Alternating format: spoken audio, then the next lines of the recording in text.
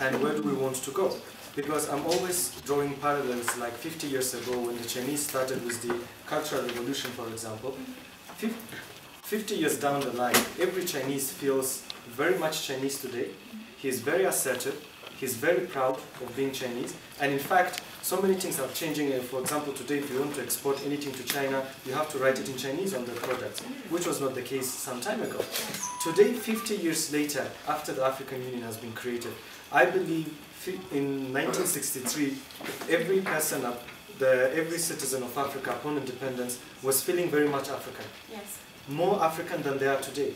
But that means today, in 2013, we're feeling less Africans. We're even feeling less Ethiopian, less Kenyan, less Nigerian. Yes. We're feeling more into our own small tribes and so on. So that means when we don't have a vision, we don't have the question of identity, Yes. who we are, where we want to go. Because those things, whether we build infrastructure, whether we want to build industries, create jobs, they all should be leading somewhere. Yes. And Africa is really lacking that vision.